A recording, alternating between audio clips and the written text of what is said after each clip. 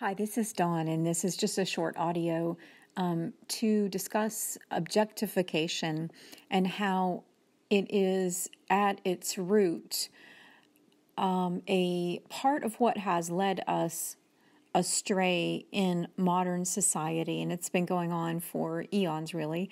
But specifically, I want to talk about how objectification of the feminine embodiment of life has led to many, many distortions through centuries. The most obvious example of that would be the false dichotomy, the split that was created in terms of the perception of the feminine embodiment of the divine and the objectification that led to the interpretation of the feminine principle as either sanctified and somehow above life, such as in the divine mother archetype and the virgin principle. And then on the opposite spectrum, the essentially identification of the feminine as licentious or whore or fallen. This is often portrayed in terms of the Eve principle and also the interpretation of, for example, Mary Magdalene and others in history as associated with the, quote, weaker sex. So there is an identification of the feminine as weak, as fallen, as unable to overcome temptation or, quote, desires of the flesh. And so there becomes an objectification as either virgin or whore, as either above the world or immersed in the world. And it's a false dichotomy, and neither is a representation of the whole feminine and the whole embodiment of what is both sacred and profane, or has been labeled as such, and what is both virtuous and of pleasurable, let's say. And so I hope that my words are not confusing here. And so I'm asking you to just hear the pure intent of the principle that I'm trying to convey. I am not one who is able to fully grasp all of the and use necessarily the correct words, and so I don't want my words to be misinterpreted here. But what I want us to do is to take a look at, and I'm speaking to the feminine, but it is equally true of the masculine representation, and I may speak to that in a separate place. But for now, I just want us to consider that false dichotomy has led to much division through the centuries and millennia, and it's something that is has been operating at a subconscious level. I mean, sometimes it's very conscious, and we can see that quite clearly when there is a direct correlation made to those two opposite polarities in terms of the view of the feminine.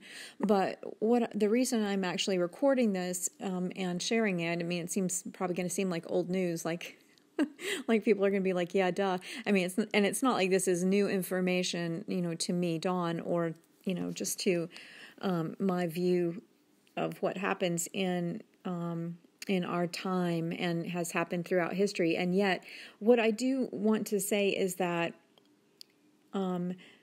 that we are being invited to a radical reclamation of the whole of who we are, and that to do so and to make this passage into a new society into which we are currently being invited to, to make this transition, it will require that we begin to honor what is beneath both of these stereotypical descriptions and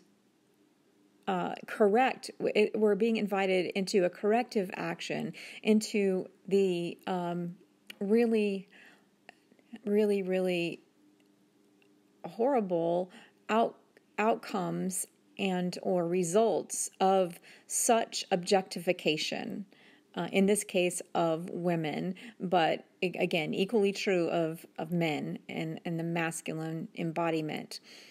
And so just wanted to share that today. Where can you, whether you are male or female, where can you take a look at some of your own tendencies to objectify the other based on these stereotypical identifications or objectifications?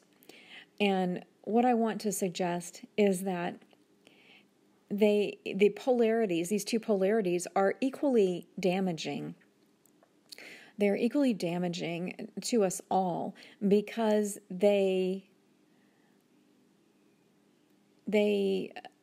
diminish the fullness of who we are. They somehow pit one aspect against the other, and that is a false dichotomy. And this has ramifications far beyond the way we look at men and women or any, particular person or particular group. The ramifications and the result of such objectification is a diminishment of the spirit of the source of life. It is a cheapening of the fullness of life, and we cannot have life and life to the full if we are to operate unconsciously or allow such identifications and objectifications to operate and run in the background, because it is a false program and it is the root of so much that has harmed so many innocents through time. In many, many, many different streams of, and the manifestations of such an undercurrent that is separate from life, it's essentially anti-life and anti-wholeness, because it perpetuates again this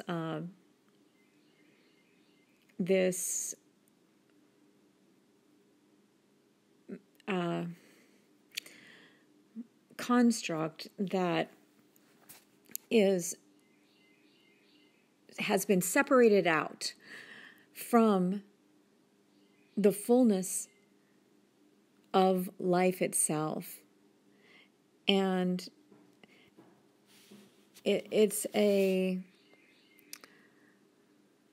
watering down of the fullness of, in this case, the feminine principle of life itself.